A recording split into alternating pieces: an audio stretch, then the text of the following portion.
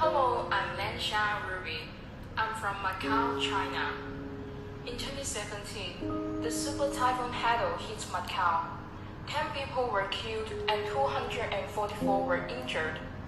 The government issued its highest storm alert in 18 years.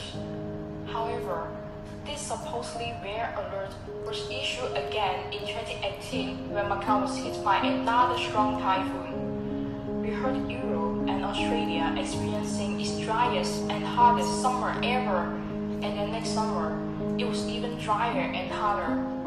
Global warming, climate change, and extreme weather are no longer just terms in textbooks. They are happening now, just that we are not the biggest victim yet. This is a picture of the foreign minister of Tuvalu, dressed in suit and tie, giving a speech in the middle of the water.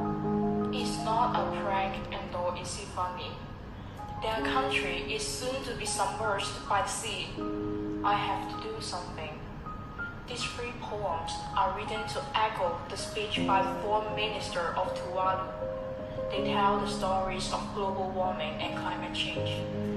Written in different perspectives, the 3 poems depict the catastrophic effect of human activities. Now I'm going to read 2 of the poems and provide my explanation.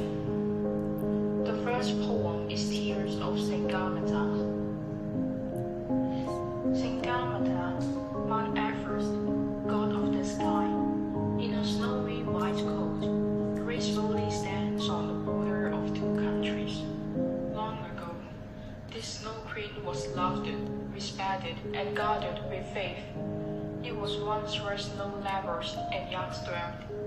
Then flocks of climbers stormed in, took with them flowers and snow, left behind bottles and cans. The queen is wounded, homes of snow leopard and yachts occupied by farmland and hostels. The queen shook in despair and in tears. Snow slide, several climbers died. Wild animals trapped, they found their way out, following the cries of the holy Sagarmatha.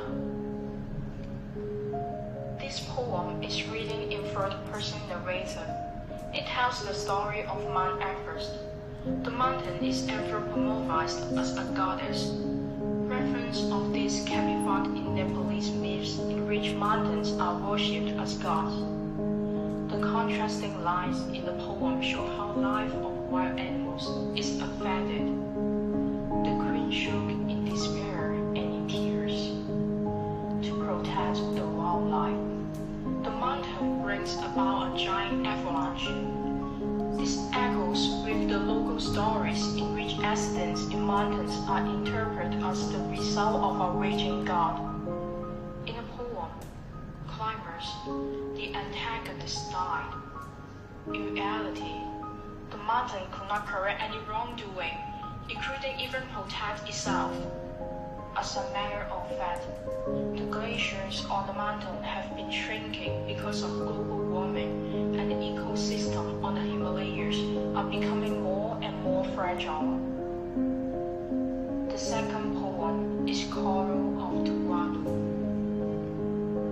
Tuvalu, the blessed pearl of the Pacific, stands proudly in where the ocean shimmers, where the sky and the sea meet. I used to sneak to the shore, men led by waves and sweat, piling up stone in haste to guide our shrinking coastline. It started years ago when coral lost its colors. Coconut sorrow, moaning and groaning of despair filled the air.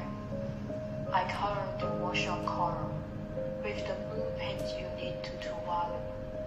Wore the ring gifted by my papa, set sail on my beloved red boat towards the gloomy horizon.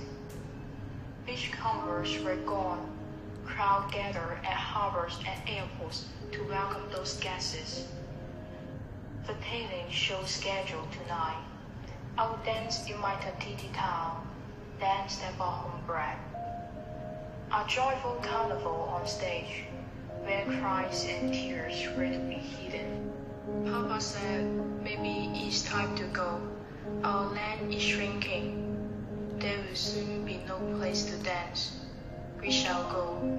Papua New Zealand, where green energy is used, we heard, we shall set sail in search of the coral of Tuvalu.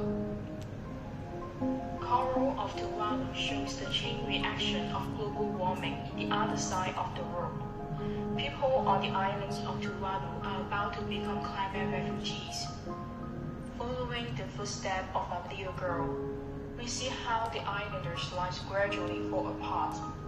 The economy of Tuvalu used to rely heavily on fishing than on tourism. Adults gather in harbors and airports to welcome the guests. The younger ones make souvenirs or perform the traditional dance to make a living. Tuvalu was the blessed pearl of the Pacific, but the rising sea level is eating up the land, and in the end, the residents have to flee the country and try to make a living in a new land. The third poem is Clam. It is a monologue of a dying clam. It is probably one of the smallest victims of ocean acidification and global warming. This is an optimistic clam. She's joking about her friend, the sea urchins, and herself in her last verse.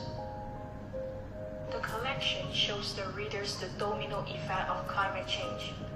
The poems take us up the Himalayas to the middle of the Pacific, then dive deep in the blue ocean.